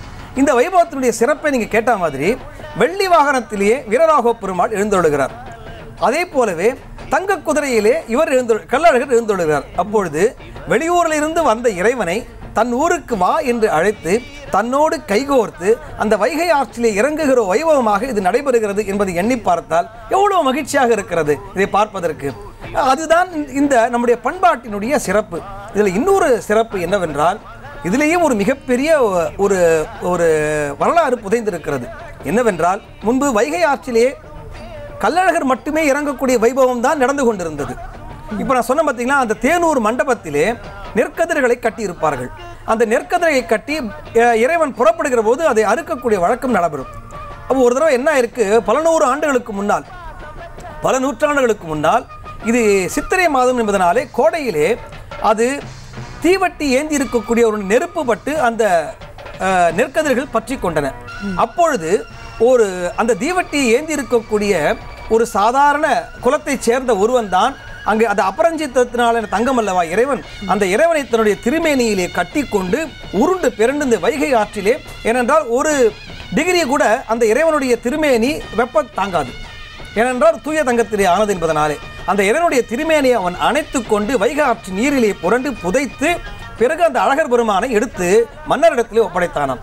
அப்போது அந்த பாண்டிய மன்னன் அப்போது நான் செய்ய வேண்டிய வேலையை, நான் இந்த பணியை செய்திருக்க வேண்டும், எனக்கு பதிலாக நீ செய்தாய் என்பதால் நான் உனக்கு அடிமையாக இருக்க கடமைப்பட்டு இருக்கிறேன் என்று அந்த தாழ்த்தப்பட்ட வகுப்பை சேர்ந்தவனுக்கு மன்னன் பணி செய்ய சொல்கின்றான். இனி நீதான் எனக்கு அரசனாக இருக்க வேண்டும் என்று சொல்ல, அதற்கு அவன், நான் உனக்கு அடிமை, நீ எனக்கு அடிமை என்று நீ சொல்லுகிறாய், ஆனால் நான் யாருக்கு அடிமை தெரியுமா? இதோ இங்கே எழுந்தருளி இருக்கக்கூடிய வீரராகவ பெருமாளுக்கு நான் அடிமை என்பதனாலே, நான் அவனுக்கு பணி செய்கிறேன் என்பதனாலே நீ எனக்கு செய்ய வேண்டிய மரியாதையை வீரராகவ பெருமாளுக்கு செய்ய வேண்டும் என்று அவன் கேட்டுக்கொண்டானான். இது எவ்வளவு பெரிய, நாம் எண்ணி பார்த்தாலும் ஆச்சரியமா இருக்கிற பாருங்க இந்த வரலாற்று கதையை எண்ணி பார்க்கிற பொழுது. அப்படி வீரராகவ பெருமாளுக்கு அந்த மரியாதை தரப்பட வேண்டும் என்று அவனிடத்திலே அடிமைப்பணி செய்த ஒருவன் கேட்டுக்கொண்ட ஒரு காரணத்தினாலே தான் இந்த திருவிழாவின் போது வைகை ஆற்றிலே கள்ளழகர் இறங்குகின்ற இந்த வைபவத்தின் போது வீரராகவ பெருமாளுக்கும் அது போன்ற ஒரு மரியாதை செய்யப்படுகிறது. அவரும் ஆற்றிலே இறங்குகிறார். இந்த 2 பெரும் தெய்வங்களும் ஆற்றிலே இறங்க வெள்ளி குதிரையிலே வீரராகவ பெருமாள் எழுந்தருள, தங்க குதிரையிலே கள்ளழகர் எழுந்தருள, இந்த இருவருக்கும் நடக்கக்கூடியதான அந்த மாலை மாற்று வைபவம். எப்படி நாம் நம்முடைய அறிந்த ஒரு வீட்டுக்கு செல்கிறோம் என்றால் ஏதேனும் ஒரு பொருளை வாங்கி கொண்டு போவோம், அதுபோல நம்முடைய விருந்தினராக வந்த நமக்கு அவர்கள் பண்பாட்டு முறைப்படி மரியாதை செய்வார்கள். அந்த பண்பாட்டை இறைவன் நமக்கு எடுத்து காட்டுகிறார். அதை தான் நாம் இப்போ திரையிலே பார்த்து கொண்டிருக்கின்றோம். இறைவன் தான் அணிந்த மாலையை, கள்ளழகர் தங்க குதிரையிலே வந்து தான் அணிந்த மாலையை இதோ வீரராகவ பெருமாளுக்கு மரியாதை செய்யும் விதமாக தர, அவர் சாற்றி கொண்ட மாலையை இறைவன் மீண்டும் வீரராகவ பெருமாளுடைய திருமாலையை கள்ளழகர் சாற்றிக் கொள்ளுகிறார் என்கின்ற அந்த மரியாதை செய்யக்கூடிய நிகழ்வை நாம் இப்பொழுது திரையிலே பார்த்தோம். நேற்றைய தினம் இந்த காலையிலே பார்த்தால் ஆண்டாள் சாற்றிக் கொண்ட மாலையை ஸ்ரீவில்லிபுத்தூரிலே இருந்து வந்து கள்ளழகர் சாற்றிக் கொள்ளுகிறார் என்கின்ற வைபவம் நடைபெறுகிறது. அப்படி என்றால் எப்படி ஒரு தேசத்திற்கும் ஒரு நாட்டிற்கும் ஒரு ஊருக்கும் எப்படி பிணைப்பு ஏற்பட்டது என்றால் ஆன்மீக ரீதியான பிணைப்பு ஏற்பட்டிருக்கிறது என்பதை பார்க்க முடிகிறது. இப்படி ஆன்மீக ரீதியாக ஒரு பிணைப்பு ஏற்படுமேயானால் மக்களுக்குள்ளே இருக்கக்கூடியதான வேறுபாடு இன்றி மக்கள் ஒற்றுமையாக இருப்பார்கள் என்பதற்கு இந்த சித்திரை திருவிழா கள்ளழகர் ஆற்றில் இறங்குகின்ற வைபவம் ஓர் உதாரணமாக திகழ்கிறது என்பதை பார்க்கின்றோம். இதோ லட்சோப லட்சம் மக்கள் இதோ பட்டு உடுத்தி பச்சை பட்டுடுத்தி அவர் ஆற்றிலே இறங்குகிறார் என்கின்ற அந்த திருநிகழ்வை நாம் பார்க்கின்றோம். என்ன ஒரு மகிழ்ச்சியாக இருக்கிறது. சோபக்கிருது வருடம் என்பது ஒரு சுபமான வருடமாக நம்முடைய நம்பிக்கைக்கு ஏற்றாற் போலே இந்த வருகின்ற ஆண்டிலே பெரும் வளம் பெருகப் போகிறது, மழை பெருகப் போகிறது, மாதம் மும்மாறி பொழியப் போகிறது, நெற்கதிர்கள் எல்லாம் நீண்டு பெருத்து வளரப் போகின்றன, மக்கள் மகிழ்ச்சி வெள்ளத்திலே இருக்கப் போகிறார்கள், எந்தவித குறையுமின்றி இறைவன் நம்மை காப்பான் என்கின்ற நம்பிக்கையின் விதமாக என்ன ஒரு மகிழ்ச்சி என்றால் எந்த பட்டை அவர் எடுக்கின்றார், எதை உடுத்திக் கொள்ளப் போகின்றார் என்பதை அந்த எதிர்பார்ப்பு இருக்கு பாருங்க. அந்த மக்களுக்கு இருக்கக்கூடிய எதிர்பார்ப்பு என்பது பெரிய ஒரு எதிர்பார்ப்பாக இருக்கும். கரையிலே பார்க்கிற நமக்கே அந்த எதிர்பார்ப்பு இருக்கிற பொழுது எத்தனை ஆண்டு காலமாக அதை தரிசிக்கிற மக்களுக்கு அந்த எதிர்பார்ப்பு இருக்கும். பச்சை பட்டுடுத்தி அவர் எழுந்தருளி இருக்கிறார் என்பதை பார்க்கிற பொழுது இனி வருங்காலம் ஒரு சுபமான ஒரு ஆண்டாக இருக்கும். ஏனென்றால் கடந்த காலத்திலே நாம் பார்த்த ஒரு பல்வேறு நிகழ்வுகள், இடையூறுகள் இவற்றையெல்லாம் தேசம் கடந்து வந்திருக்கிறது. அவற்றை கடந்து வந்து இனி வரும் காலம் வருங்காலம் நல்லபடியாக அமைந்திருக்கும் வளமான ஒரு காலமாக இருக்கும் என்பதை கள்ளழகர் இன்றைக்கு நமக்கு எடுத்து காட்டிவிட்டார் என்பதனாலே பச்சை பட்டுடுத்தி அவனே பச்சை வண்ணன் பவள வண்ணன் குழலழகர் வாயழகர் எழிகமல கொப்புழி பூவழகர் என்று சொல்லக்கூடிய அந்த அழகர் பச்சை பட்டுடுத்தி வந்தான் என்றால் தமிழகம் இனி வளமான ஒரு காலத்தை பார்க்க போகிறது என்பதைத்தான் நாம் இப்போது திரையிலே பார்த்து கொண்டிருக்கின்றோம். அழகர் ஆற்றில் இறங்குறாரு அப்படின்னாவே பிரசித்தி பெற்றது. அப்படின்னா அதை விட நம்ம கூர்ந்து கவனிக்கக்கூடியது என்னென்னா எந்த பட்டு உடுத்திட்டு வராரு அப்படிங்கிறது தான். அதில் இன்னொரு முக்கியமான நிகழ்வுனா ஆண்டாள் சூடி கொடுத்த மாலையை தான் அவர் சாத்தி கொள்கிறார் அப்படின்ட்டு. இப்போது இந்த 12 ஆழ்வார்களில் முக்கியமானவங்க ஒரே ஒரு பெண் ஆழ்வார் அப்படின்னா அது ஆண்டாள் தான். ஆண்டாள் வந்து சூடி கொடுத்த மாலையை அழகர் சூடிக்கிறாரு அப்படிங்கும்போது அதுக்கான ஒரு கதை சொல்லப்படுவது உண்டு. அதை பற்றி கொஞ்சம் ஆன்மீகத்தில் என்ன சொல்லியிருக்கு அப்படின்னு விளக்கமாக சொல்லுங்கள். ஆண்டாள் தன்னுடைய இருதயத்திலே மாலிருஞ்சோலை நம்பிக்கின்ற ஒரு தனி இடத்தை வைத்திருந்தாள். நாறு நறும்பொழில் மாலிருஞ்சோலை நம்பிக்கு நான் 100 தடாவில் வெண்ணெய் வாய் நேர்ந்து பராவி வைத்தேன், 100 தடா நிறைந்த அக்கார அடிசில் சொன்னேன், ஏறு திருவுடையான் இன்று வந்து இவை கொள்ளுங்கொலோ என்று ஆண்டாள் சொல்லுகிறாள். 100 தடா அதாவது 100 அண்டாவிலே கொண்டு வந்து அந்த அக்கார அடிசிலை நான் உனக்கு சமர்ப்பிக்கிறேன். ஆனால் அவள் ஏழை குலத்திலே பிறந்தவள். ஆனால் வாய்மொழியாக அவள் சொல்லுகிறாள். ஆனால் பிற்காலத்திலே வந்த ராமானுஜர், பல நூற்றாண்டுகளுக்கு பிறகு பிறந்தவர் ராமானுஜர், இந்த பாசுரத்தை மாலிருஞ்சோலை நம்பியிடத்திலே சொல்லுகிறார்.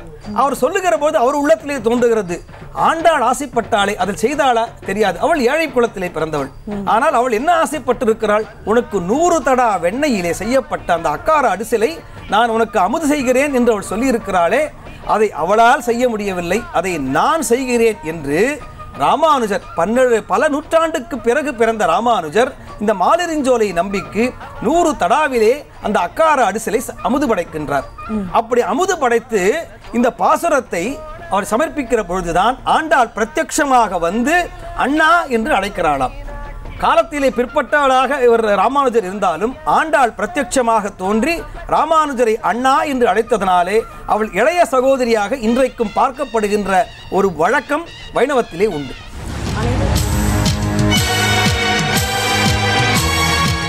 கள்ளழகர் ஆற்றில் இறங்கும் வைபவத்திற்காக நாம் வெகு ஆர்வமோடு காத்திருந்தோம். சொன்னபடியே அவர் ஆற்றில் இறங்கிவிட்டார். அந்த காட்சிகளை நியூஸ் தமிழ் பிரத்யேகமாக வழங்கி கொண்டிருக்கிறது. தொடர்ந்து நாம் அது தொடர்பான விஷயங்களை ஆன்மீக ரீதியாக பார்த்து கொண்டிருக்கிறோம். சரி, இப்போது அழகர் ஆற்றில் இறங்கியாச்சு, அடுத்ததாக என்னென்ன நிகழ்வுகள் நடக்கும் அதை பற்றி சொல்லுங்கள். நாம் இன்றைக்கு ஆர்வமோடு எதிர்பார்த்த கள்ளழகர் வைகை ஆற்றிலே இறங்கி பச்சை பட்டுடுத்தி வந்தார் என்பதுதான் நமக்கு மகிழ்ச்சியான ஒரு விஷயம். ஏனென்றால் இந்த மக்களுக்கே இருக்கக்கூடிய இயல்பான ஒரு ஆர்வம் என்னவென்றால் எந்த பட்டை அவர் உடுத்தப் போகின்றார், அவர் சொல்லக்கூடிய செய்தி என்ன என்பதாகத்தான் பெரும்பாலும் இருக்கும். அங்கே அழகருக்கு அருகிலே இருக்கக்கூடியதான அந்த பட்டர் தன்னுடைய உள்ளத்திலே இறைவனிடத்திலே திருவுள்ளம் கேட்பார். திருவுள்ளம் கேட்டு அவர் சொல்லுகிற செய்தி என்ன என்கின்ற அந்த திருவுள்ளம் கேட்டு பிறகு அதற்கேற்றாற் போல்தான் அவர் கையிலே அந்த பட்டு கிடைக்கப்பெறும். இன்றைய நாளிலே அவர் கையிலே பச்சை பட்டு கிடைக்கப் பெற்றிருக்கிறது. அந்த பச்சை பட்டு பெற்றது என்றால் அது வளத்தை குறிக்கிறது என்பதாக சொல்லப்படுகிறது. அதனாலே வருகின்ற காலம் ஓர் நல்ல வளமான ஒரு காலமாக இருக்கும் என்பதனுடைய அடையாளமாகத்தான் இங்கே தங்க குதிரையிலே ஏறி வந்து வைகை ஆற்றிலே இறங்கிய கல்லழகர் நமக்கு சொல்லுகிற செய்தி இனிவரும் காலம் வளமான காலமாக இருக்கும் என்கின்ற செய்தியை மதுரை மக்களுக்கு மட்டுமல்ல, பாண்டிய தேசத்து மக்களுக்கு மட்டுமல்ல, தமிழகத்திற்கு மட்டுமல்ல, பாரத தேசத்திற்கு மட்டுமல்ல, ஆன்மீகத்தில் ஆழ்ந்த நம்பிக்கை கொண்ட அனைவருக்கும் சொல்லக்கூடிய ஒரு செய்தியாக இனி வரும் காலம் நற்காலமாகவே அமையும் என்ற செய்தியை இன்றைய திருநாளிலே கல்லழகர் நமக்கு சொல்லியிருக்கின்றார். இந்த கல்லழகர் 4 நாட்களுக்கு முன்னதாகவே மலையிலிருந்து, அதாவது அழகர் மலை என்று சொல்லக்கூடிய அந்த மலையிலே இருந்து புறப்பட்டு 20 கிலோமீட்டர் 15 மைல் தொலைவு அவர் அங்கிருந்து பல பல்லக்குகளே எழுந்துள்ளார். அது ரொம்ப விசேஷமான ஒரு, இன்றைக்கு நாம் இறைவனை இந்த தங்க குதிரையிலே பார்க்கின்றோம்.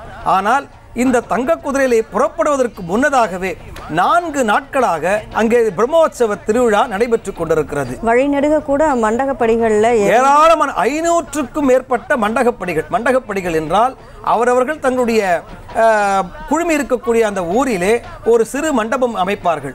அல்லது இயல்பாகவே பல இடத்திலே பார்த்தீங்கன்னா வண்டியூர்ல, தேனூர்ல, அலங்கார நல்லூர்ல பார்த்தீங்கன்னாக்கா ராஜாக்கள் அமைத்து வைத்த மண்டபங்களே இருக்கும், கல் மண்டபங்களே இருக்கும். அங்க வந்து இறைவன் இறங்கி வந்து அங்க தங்குவார். அப்போது அந்த ஊர் மக்கள் கூடுவார்கள். அந்த ஊர் மக்களுக்கு ஏற்றாற் போல அவர்களுடைய இயல்பான குல வழக்கத்திற்கு ஏற்ற போல பூஜைகள் கூட நடைபெறும். அதுதான் கல்லழகரிலே மிகச்சிறிய சிறப்பு.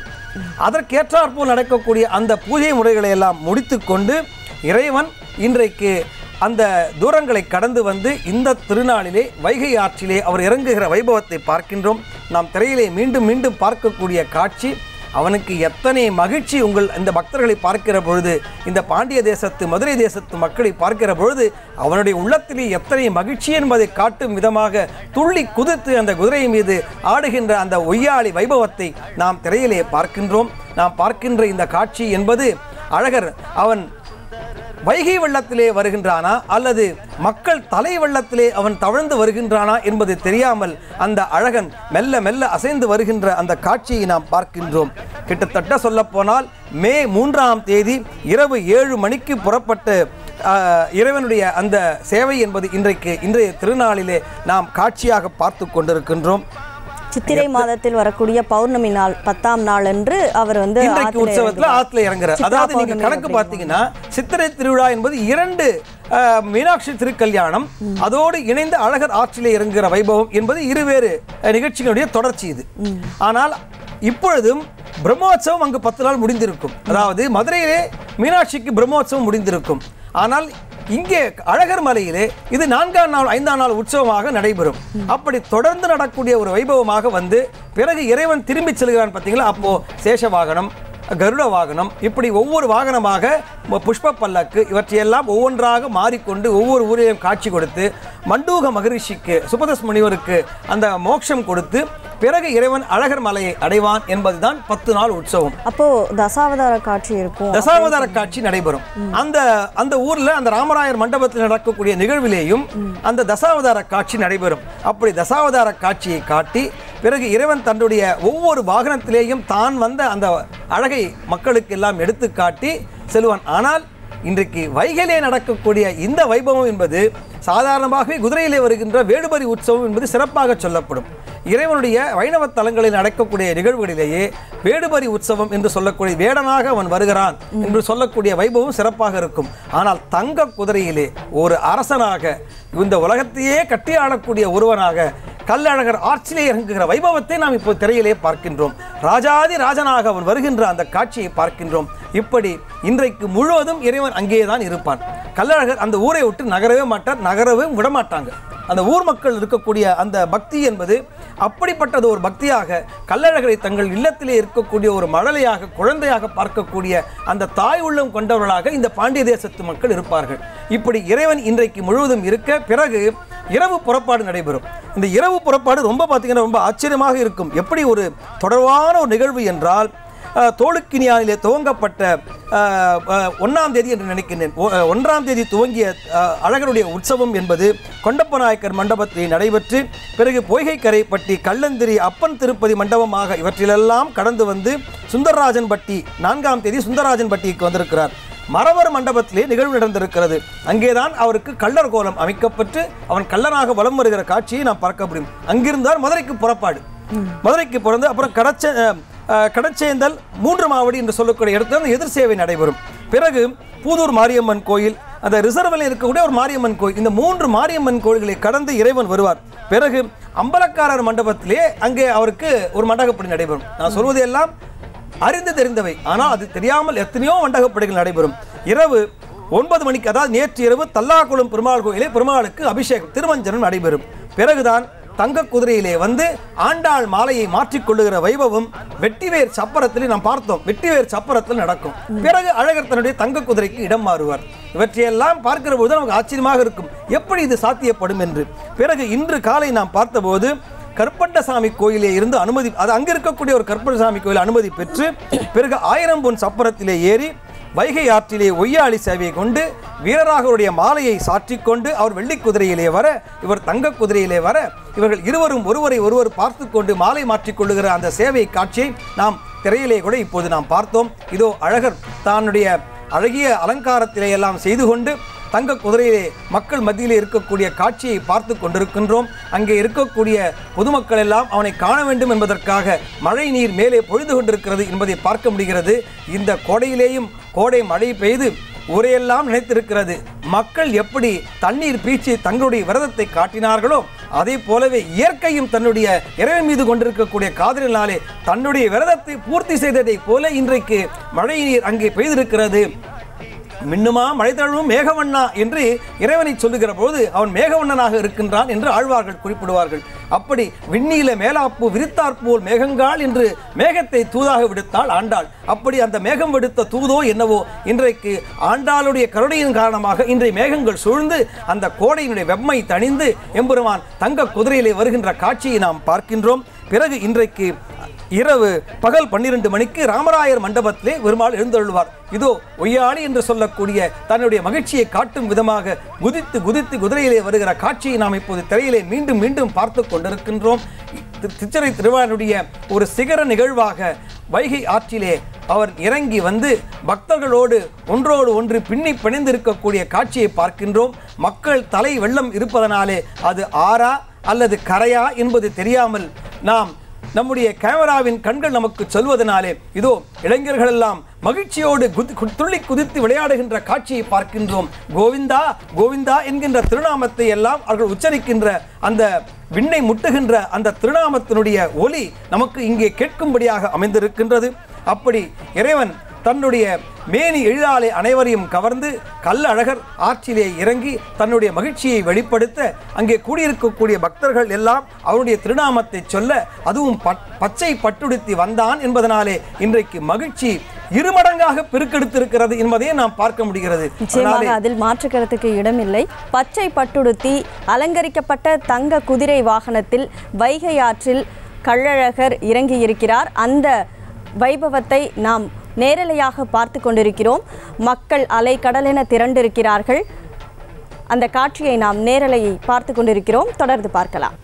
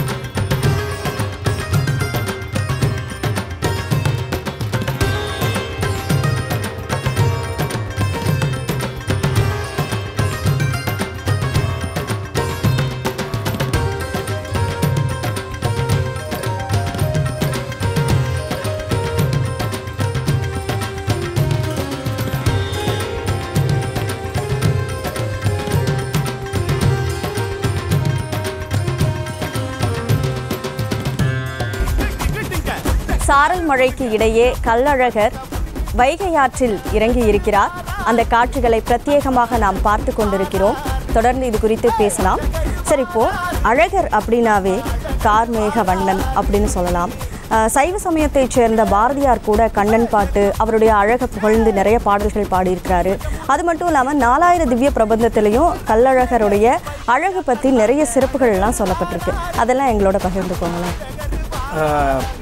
ரொம்ப சிறப்பான விஷயம் என்னவென்றால், பெரும்பாலும் இந்த எம்பெருமானை கள்ளழகர் என்பதாகவே நாம் அழைத்து விடுகின்றோம். அப்படி அழைக்கின்ற காரணத்தினாலே அந்த கள்ளழகர் என்பது அந்த ஊரோடும் குலத்தோடும் தொடர்புடைய ஒரு இறைவனாகவே அவருடைய குலதெய்வமாக பார்க்கிற வழக்கத்தை இன்றைக்கு நாம் கள்ளழகர் ஆற்றில் இருக்கிற வைபவமாக பார்க்கின்றோம். ஆனால் அந்த எம்பெருமானுக்கு இருக்கக்கூடியதான இயல்பான திருப்பெயர் என்பது மாலிருஞ்சோலை நம்பி என்பதாகவும் வேதகிரியிலே எழுந்தருளிருக்கக்கூடிய இறைவன் என்பதாகவும் அவருடைய திருநாமம் சொல்லப்படுகிறது. அப்படி அவன் எழுந்தருளிருக்கக்கூடிய அந்த வேதகிரி என்பதான அந்த அழகிய அழகர் மலை என்பது இறைவன் கோயில் கொண்டிருக்கக்கூடிய வராக புராணத்திலே சொல்லப்பட்டிருக்கிறது, பிரம்மாண்ட புராணத்திலே சொல்லப்பட்டிருக்கிறது. இப்படி பல புராணங்களிலே இது யமதர்மன் வழிபட்ட திருக்கோயில். அவனுடைய பாவம் தீர்வதற்காக அவன் இங்கே எழுந்தருளினான் என்பதை நாம் பார்க்க முடிகிறது. அவன் தவம் செய்த கோயிலாகவும் இது இருந்திருக்கிறது. இப்படி புராண இதிகாச காலந்தொட்டு இன்னொரு விஷயம் சொல்லுகிறேன். இந்த மலையில்தான் கிருஷ்ணரும் பலராமனும் ஓடி ஆடி விளையாடினார்கள் என்று நமக்கு புராணம் சொல்கிறது. அதனால தான் பார்த்தீங்கன்னா மதுரையை சுற்றி இருக்கக்கூடிய, குறிப்பாக இந்த அழகர் மலையை சுற்றி இருக்கக்கூடிய பகுதியிலே பார்த்தால் நாம் சகோதரர்களாக இருப்பார்கள். அவர்களை ஒரு வெள்ளைச்சாமி என்பார்கள், மற்றவரை கருப்பசாமி என்று அழைப்பார்கள். இப்படி அழைக்கக்கூடிய எதனால் அந்த வழக்கம் வந்தது என்றால், வெள்ளைச்சாமி என்பது பலராமரை குறிக்கக்கூடியது, கருப்பசாமி என்பது கிருஷ்ணரை குறிக்கக்கூடியது. இப்படி பெயர்கள் வருவதற்கு கூட காரணமாக இருக்கக்கூடிய மலை இந்த அழகர் மலை. அப்படி அழகனாக இருக்கக்கூடியவன் இந்த எம்பெருமான் ஆழ்வார்களாலேயும் பாடப்பட்டிருக்கிறார். அந்த புராணத்தை நாம் பார்க்க முடிகிறது. ஆழ்வார்கள் எப்படியெல்லாம் இவனை அனுபவித்திருக்கிறார்கள் என்றால், நம்மாழ்வார் மிகவும் அழகாக தன்னுடைய இயல்பான மனதிலே இருந்து இருக்கக்கூடிய காதலை தமிழ் மூலமாக அவர் வெளிப்படுத்துகின்றார். எப்படி சொல்லுகிறார் தெரியுமா? பயனல்ல செய்து பயனில்லை நெஞ்சே, புயல் மழை வண்ணர் புரிந்துரை கோயில், மயல்மிகு பொழில் சூழ் மாலிருஞ்சோலை, அயல்மலை அடைவது அது கருமமே என்கின்றார். உன்னுடைய வாழ்வினுடைய பிறப்பின் பயன் எது என்றால், இந்த அழகர் மலையை சென்று இந்த நெஞ்சமே நீ சென்று அடைய வேண்டும். வேறு எது செய்யினும் உனக்கு பயன் இல்லை. ஆனால் உனக்கு பயன் எதுவென்றால் அழகர் மலையிலே சென்று அவனுடைய திருவடியை அடைவதே சிறப்பு என்று சொல்லுகிறார். எதனாலே சொல்லுகிறார் என்றால், நீ எனக்கு எப்படி தெரிகிறாய் தெரியுமா? அழகா, நீ எனக்கு பரஞ்சோதியாய் தெரிகின்றாய் என்று சொல்லுகிறார். பரஞ்சோதி நீ பரமாய் நின் நிகழ்ந்து பின் மற்றோர் பரஞ்சோதி இன்மையின் படியோவி நிகழ்கின்ற பரஞ்சோதி நின்னுளே படர் உலகம் படைத்தையும் பரஞ்சோதி கோவிந்தா கோவிந்தா பண்புரைக்க மாட்டேனே என்று இந்த எம்பெருமானை கோவிந்தா என்கின்ற திருநாமத்தினாலே நீதான் 3 மூர்த்திகளுக்கும் அதிபதியாக இருக்கின்றாய், நீயே பரமபதம் என்று சொல்லக்கூடியதான முக்தியை தரக்கூடியவனாக இருக்கின்றாய் என்பதனாலே உனக்கு கோவிந்தா என்கின்ற திருநாமத்தோடே இந்த மாலிருஞ்சோலை நம்பி அழைத்த ஒரு காரணத்தினாலே தான் இன்றைக்கு இந்த கோவிந்தா என்கின்ற திருநாமத்தை பக்தர்கள் முழக்க கேட்கின்றோம். இப்படி ஒவ்வொரு ஆழ்வார்களும் மெல்ல மெல்ல அவனுடைய அனுபவத்தை எடுத்துச் சொல்லுகிறார்கள். 1000 தோள் பரப்பி முடி 1000 மின்னிலங்க 1000 பைந்தலைய அனந்த சயனன் ஆளும் மலை 1000 ஆறுகளும் சுனைகள் பல 1000ம் 1000 பூம் பொழிலுடை மாலிருஞ்சோலை மலையதே என்று ஆழ்வார் சொல்கிறார். என்ன ஒரு ஆச்சரியம் பாருங்கள்! இயற்கையுடைய வர்ணனையாக சொல்லப்பட்டிருக்கிறது. இந்த சிலம்பு ஆறு என்று சொல்லக்கூடிய நூபுர கங்கை இருக்கிறதே, இந்த நூபுர கங்கை போல 1000 ஆறுகள் உள்ளே இருக்கின்றன, இந்த அழகர் மலையிலே இருக்கிறது என்று நம்ம வரலாற்று குறிப்பை சொல்லுகிறார். சுனைகள் 1000 இருக்கின்றன என்கின்ற குறிப்பை சொல்லுகிறார். இப்படி 1000 ஆறுகள் சுனைகள் பல 1000 என 1000 பூம்பொழில்கள் 1000த்திற்கும் மேற்பட்ட சோலைகள் இன்றைக்கும் இருக்கிறது. நீங்கள் அழகர் மலை அடிவாரத்தில் இருக்கக்கூடிய கோயில். ஆனால் இந்த மலையிலே ஏறி சென்று பார்த்தால் பழமுதிர் சோலை இருக்கும். முருகனுடைய அறுபடை வீடு உங்களுக்கு தெரியும். அந்த அறுபடை வீட்டிலே முக்கியமாக சொல்லக்கூடியது ஒரு வீடு எதுவென்றால் பழமுதிர் சோலை என்பது. இறைவன் எழுந்தடி இருக்கக்கூடிய மாலனாக இருக்கக்கூடிய திருமால் எழுந்திருக்கக்கூடிய இந்த மலைக்கு கீழே மாலிருஞ்சோலை என்பது பெயர். மால் இருக்கும் சோலை, அதனாலே அது மாலிருஞ்சோலை. ஆனால் இந்த மாமன் அல்லவா, விஷ்ணு மாமன் இல்லையா முருகனுக்கு, அதனால்தான் அவனுக்கு மருமகன் என்பதனால்தான் அவனுக்கு முருகன் என்கின்ற பெயர். இந்த முருகனும் இந்த இறைவனை பரஞ்சோதியாக பார்த்தான் என்பதனாலே அவன் தவக்கோலத்திலே அமர்ந்திருக்கக்கூடிய இடம்தான் இந்த மாலிருஞ்சோலை என்று சொல்லக்கூடிய அழகர் மலை. அந்த மலைக்கு மேலே போய் பார்த்தா அந்த பழமுதிர் சோலையை நீங்கள் பார்க்கலாம். அந்த பழமுதிர் சோலை பழம் முதிர்ந்து இங்கே அமர்ந்து இறைவனை அந்த தன்னுடைய மாலனை தன்னுடைய மாமாவாக இருக்கக்கூடிய திருமாலை அவன் பரஞ்சோதியாக பார்த்தான் என்பதனாலே அந்த இடத்திற்கு பழமுதிர் சோலை என்று பெயர். மலை ஒன்றுதான், ஆனால் இடத்திற்கு ஏற்றாற் போல வேறுபடும். பல சோலைகளை கொண்டதனாலே ஒன்று மாலிரின் சோலை, இன்னொன்று பழமுதிர் சோலை என்று அழகர் மலை முழுவதும் இயற்கை வண்ணமாகவே நமக்கு காட்சி தருகின்ற பல புராண இதிகாச வரலாற்று நிகழ்வுகளை நாம் இங்கே பார்க்க முடிகின்றது. ஆழ்வார்கள் ஒருவர் அல்ல 60 இறைவனை பாடி பரவி இருக்கிறார்கள். அப்படி பாடி பரவுகின்ற காலத்திலே கூட இறைவனையே தன்னுடைய முழுமுதற் கடவுளாக பார்த்திருக்கிறார்கள். மூவரில் முதல்வன் முழங்கார் கடலுள் கிடந்து பூவல வருந்தி தண்டுள் பவனம் படைத்துண்டு விழுந்த தேவர்கள் நாயகனை திருமாலிருஞ்சோலை நின்ற கோவலர் கோவிந்தனை கொடியேறடை கூடுங்களோ என்று ஆழ்வார் அனுபவிக்கின்றார். நிச்சயமாக அழகர் இந்த வைபவத்துக்கு வரும்போது அவருடைய பாதுகாப்புக்காக ஜமீன் பரம்பரையை சேர்ந்தவர்கள் சூழ வருவாங்க அப்படின்னு ஒரு சொல்லப்படுதே, அதுக்கான சான்று இருக்கா?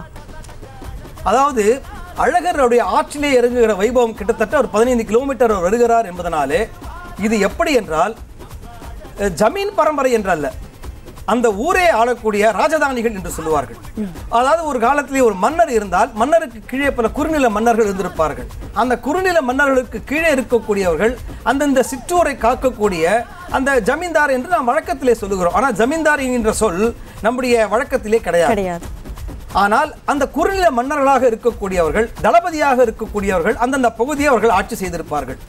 அவருடைய கடமை என்னவென்றால் இறைவன் அங்கிருந்து வருகிற பொழுது அந்தந்த இடத்திற்கு ஏற்றாற் போலே அவர்கள் இறைவனை பாதுகாக்க வேண்டும் என்கின்ற பணியை கடமையாக மட்டுமல்ல பக்தியாக செய்தார்கள் என்பதற்கான ஒரு உதாரணம் தான் இன்றைக்கு நாம் பார்க்கக்கூடிய லட்சோப லட்சம் மக்கள்.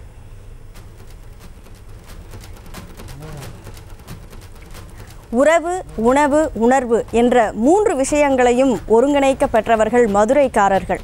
அவர்களுக்கு பிரத்யேகமான ஒரு விழா எனில் அது சித்திரை திருவிழா என்றே கூறலாம். அதிலும் கள்ளழகர் ஆற்றில் இறங்கக்கூடிய இந்த வைபவமானது மிக முக்கிய ஒன்றாக பார்க்கப்படுகிறது.